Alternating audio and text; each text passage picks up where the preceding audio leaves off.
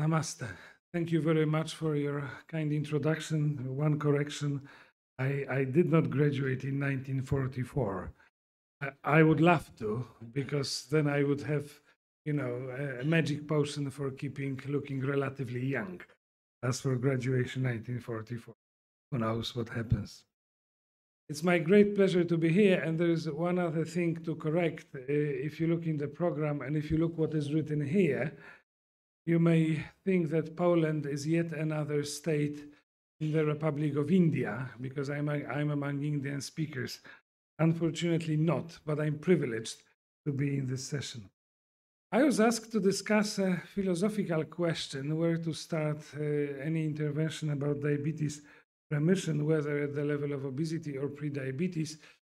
So I will try to ponder for a few minutes about this choice, although it is an artificial discussion, we know it. Obesity and prediabetes very frequently go together, and anything we will do, as we beautifully heard in a previous lecture, will help. The best thing would be to stop eating at all, but that's really likely. Just a few slides from the place I'm coming from, the states of India. The speakers are coming from, I'm coming from Warsaw. This is capital now of our country, but it was totally destroyed during Second World War. It was just pile of rubble. So it's not, it looks old, but it's basically pretty new. And this is the hospital where I'm working. In the second building, high building on a third floor, there is a diabetes and internal medicine department. Okay, if we talk about diabetes prevention, the major paper, the major study which has been published over 20 years ago, a diabetes prevention program. We know it very well, and we know it was shown that if we use metformin, people may develop diabetes slowly. If they lose life, if they use lifestyle, it's even more effective, twice as much. But the people who were enrolled in this study were people with prediabetes. These were people with IGT, and all the perspective, the way the study was assessed, was clearly glucose-centric. So people are on the way to diabetes, they already have glucose intolerance. What we can do to lower the risk of developing diabetes. And if we look at the stages, how much having prediabetes is a risk factor for diabetes, obviously, if you have impaired fasting glucose and impaired glucose tolerance, the risk is much higher than you just have over twice as high than you have just almost only impaired fasting glucose. So when we talk about diabetes prevention, we think about pre-diabetes, the term coined by the Americans just to attract attention of the media.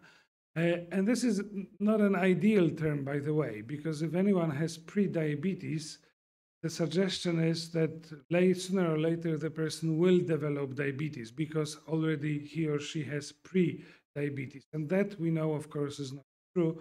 We may reverse, go back from pre-diabetes to normal glucose tolerance.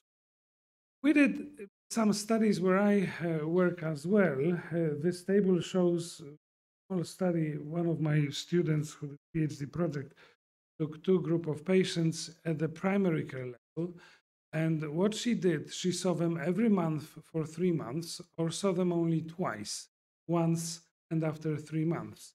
And this more intervention group is on the left, group 1. And if you look at BMI, just seeing a patient for every month, reduce their body weight, and of course reduce their fasting glucose, 115 to 104. Some of them returned to normal glucose tolerance.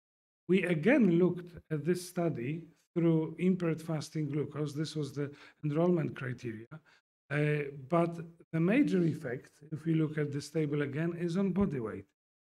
And this is where we should really concentrate on. This would be the conclusion of my short talk.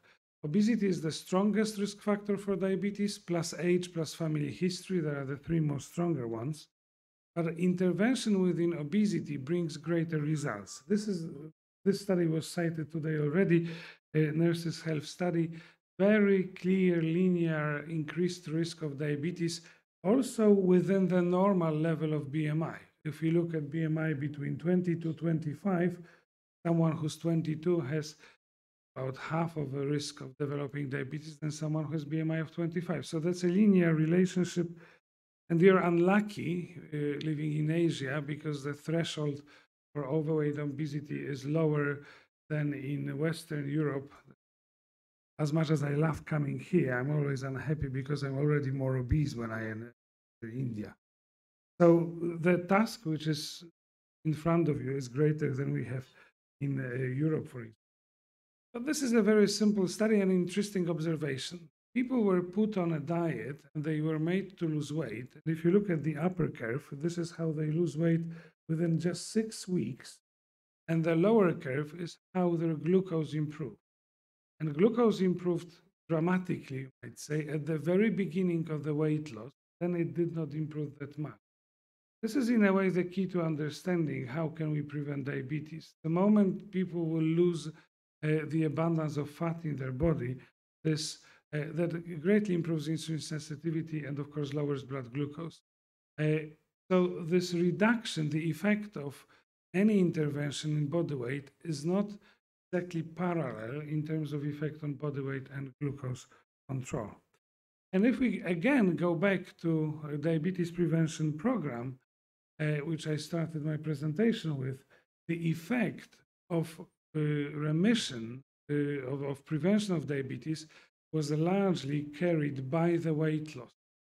If you look here, people with lifestyle had the greatest prevention, the greatest reduction in diabetes risk, and they also had the greatest weight loss.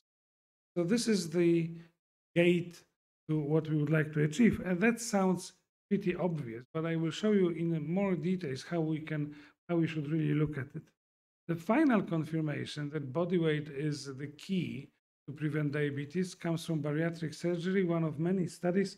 This was done in China, and patients who underwent surgery, bariatric surgery, had normalized BMI and had basically normalized blood glucose. And of course, it's because of BMI was normalized, glucose the other way.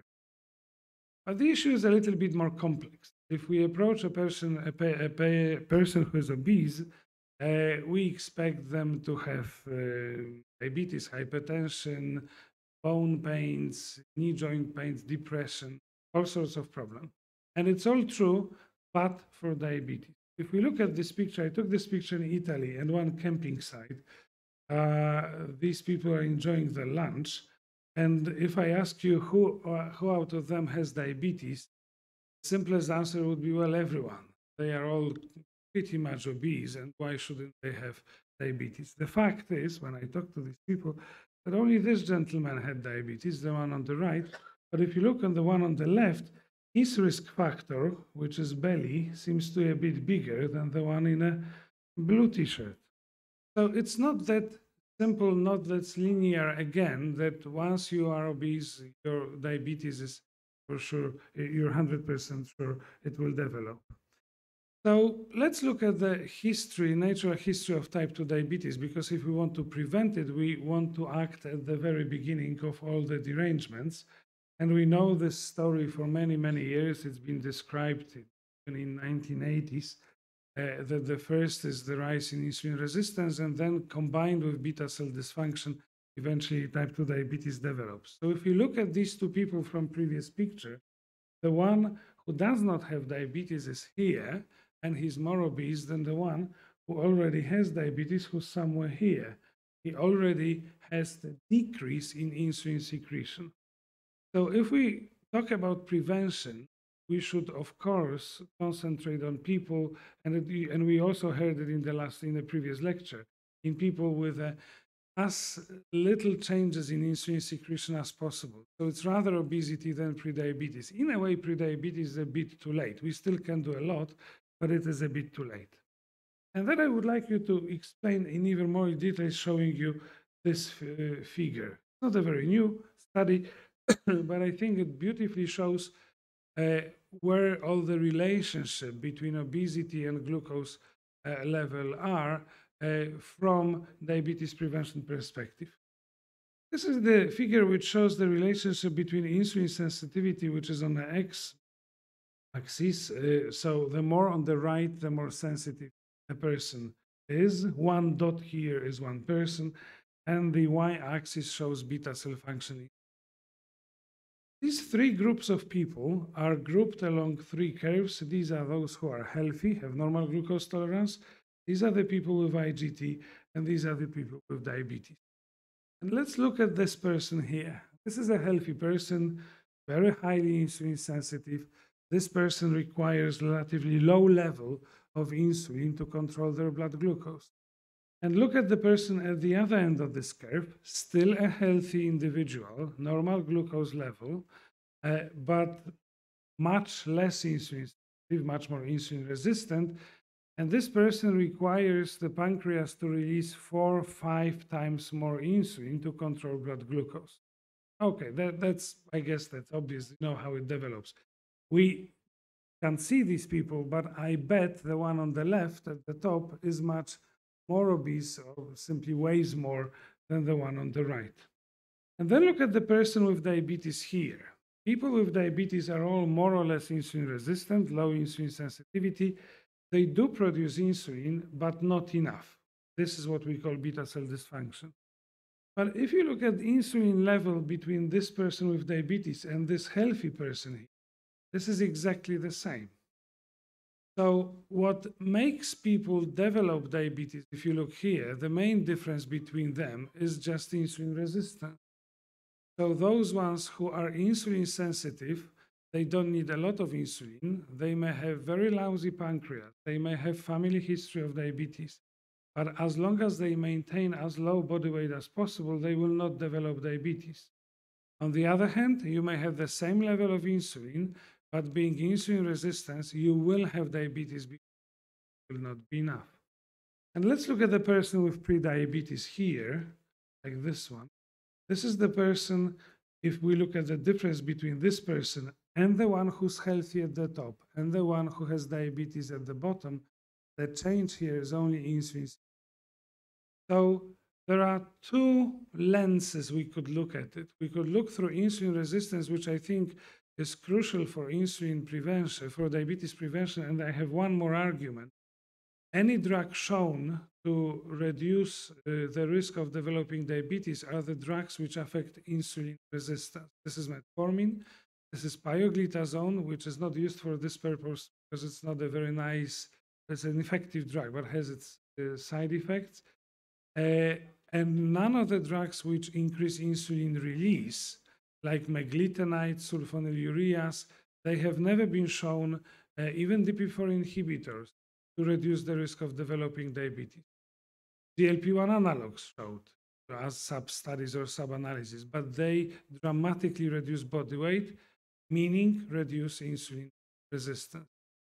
So having prediabetes, okay, we can still prevent diabetes, but as I said already, that's just too late.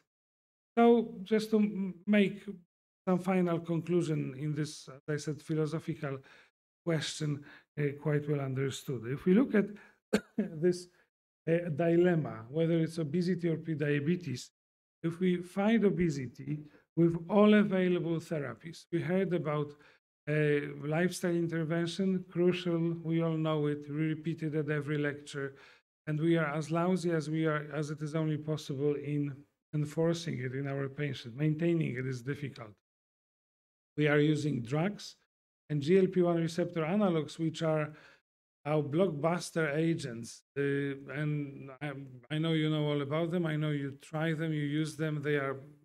You have to kill someone who has this drug to use it in Europe because it's basically unavailable unless you travel to US.